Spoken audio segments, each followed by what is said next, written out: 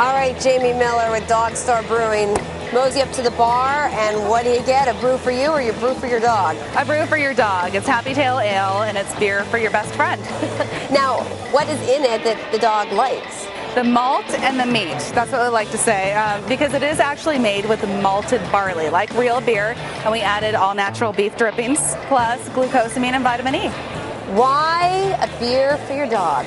Well, I'd probably say all dog owners know that their dogs love beer.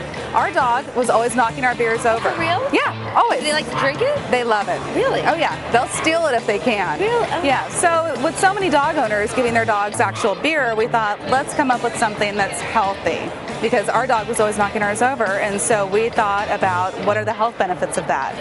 And you were sitting around with your husband one night and he's drinking beer and he wanted to be able to drink beer with his best friend, is that right? Absolutely, and we thought, well, maybe we'll get him some non-alcoholic, real beer, and we thought, that's not even healthy. That has carbonation, hops, and no taste value whatsoever, so we made it meaty.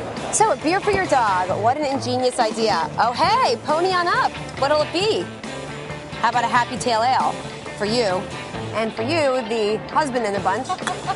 I'll be drinking Miller. Cheers. There you go.